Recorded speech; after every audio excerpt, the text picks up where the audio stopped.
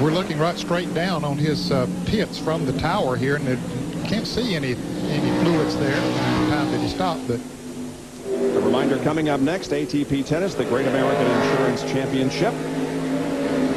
Jeff Gordon crosses the line, and there are now 3 laps to go at Watkins Glen.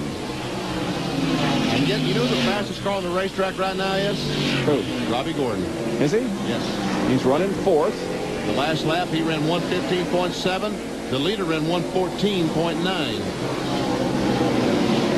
We have quite a treat coming up in that tennis match.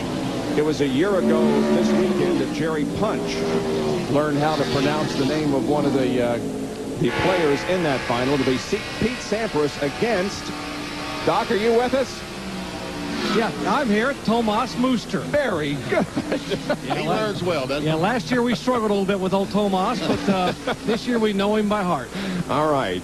Sampras and Muster coming up in tennis in just a few minutes. Watching back there for 5th and 6th. There's Gordon off the corner once again, headed down for turn number 10. There's a slow car, Huss Strickland. But he'll be out of the way. He's got to dive to the inside of it.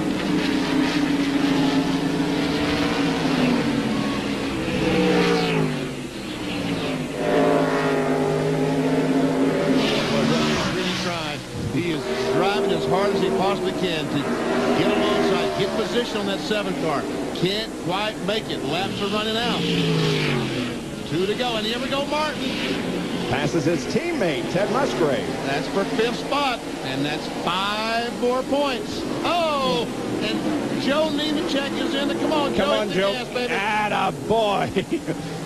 Don't hit the wall and don't get stuck in the sand. He didn't do either one. He's back on track, pulling ahead of Johnny Benson, so he falls back to 11th position. But he kept the accelerator down. Yep. And went right on through that sand, dirt, and gravel. If he'd have hit those brakes, he'd have been stuck. Todd Bodine, the pole sitter of the race, just went behind the wall here in the late going. He was running in 29th position. Here's a look once again at what happened. Old front row Joe got in there too deep, didn't he, man? Got in there a little bit too hard and just had to steer it left. Had no choice, or he was going to spin out, and he probably would have gotten stuck. But as a result of driving it on through there, keeps going.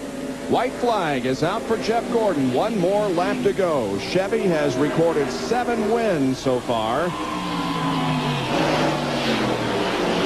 1997, and guess what? He's won all of them. He's won all of them, that's correct. And he may have another win here today. He's got a couple of Fords chasing him.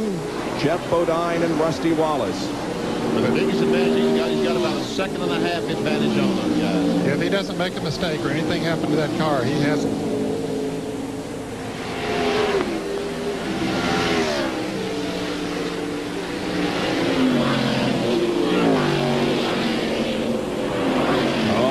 Hooper goes off, and he too keeps it out of the sand and drives back onto the course. Where was he running, Ned? Well, he was 23rd, yeah. So he was one of those cars on the lead lap. Here is Gordon headed down for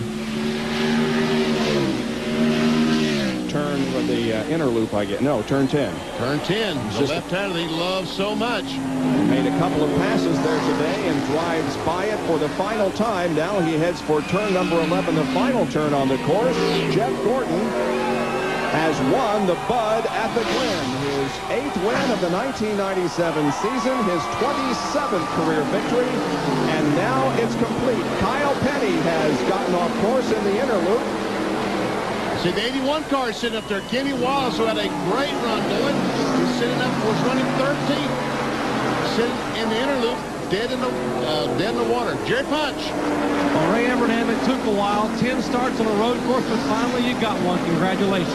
Well, thank you. You know, you got to attribute that to a great driver and a great team. You know, he searched for a gear ratio that he wanted, put it in yesterday, and he made a great time. I want to say hi to Rick and Linda. Papa Joe, get well, and want to thank God for giving us the opportunity to do this. And Patty and Andy Petrie giving birth right now, I hope. Yeah, hopefully. Good luck to Andy and Patty. I got to ask you, $50,000 plus Winston bonus for winning it today, winning and being the point leader. Congratulations. Win number 8. Well, I didn't hear the last part of that, Jerry, but we sure appreciate what Winston does. And, you know, we really want to win that championship. We want that championship for Rick Hendrick this year and all the people at Hendrick Motorsports. It's real important to us. We're trying to stay focused and get it.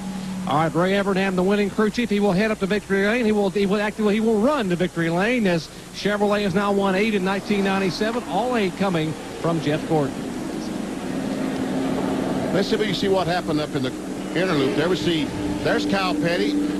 He and the 43 car almost make contact. I guess he did make contact. 43 car spun. Yep. And all the cars trying to stop. Another angle. And Kenny Wallace he's stopping anyway. As we see the cars go in the corner, the 81 car could not complete that last lap. Yeah, Steve Park, he's on the inside. Oh, and he hits the 44 car, does Park. Obviously, you saw that, folks. And he and Michael Waltrip hit then.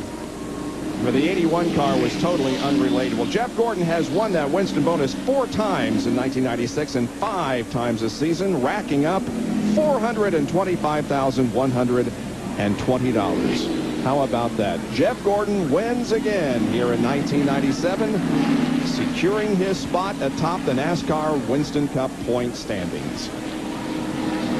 And now the cycle is complete. He has won on a short track, won on a super speedway, and now he has won on a road course. The yellow arrows indicate those who led a lap. The double yellow there at Jeff Gordon's name indicates that he led the most laps, and so he's going to walk out of here with just about as much point advantage as you can get.